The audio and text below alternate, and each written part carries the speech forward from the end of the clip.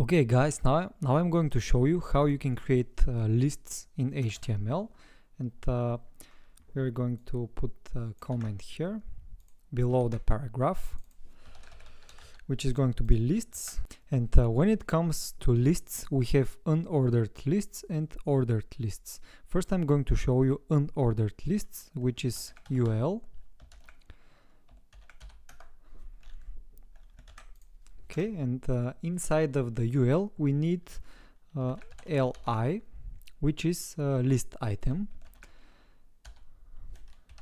So inside of this tag you can put anything you want. I will put list item 1, and I'm just going to copy this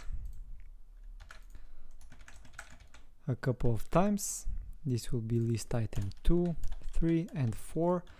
And if I save this and refresh, you'll see that now we have an ordered list of items, and there is some padding by default. You can see that it's pushed to the right a little bit, and it have these bullet points right here because this is an ordered list.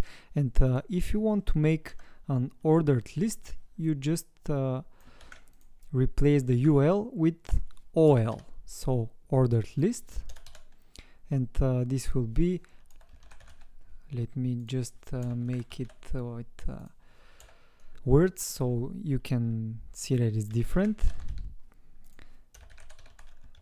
And you see now that the second list have numbers, and it gets rid of these bullet points. This is because it's an ordered list.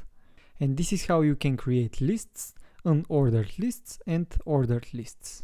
Now, if you want to check the padding and everything that we have here to these lists, you can just click on the UL, and you see that there is a display block, there is some styles added, some margin, which is by default, and it's pretty useful to check everything that you have here.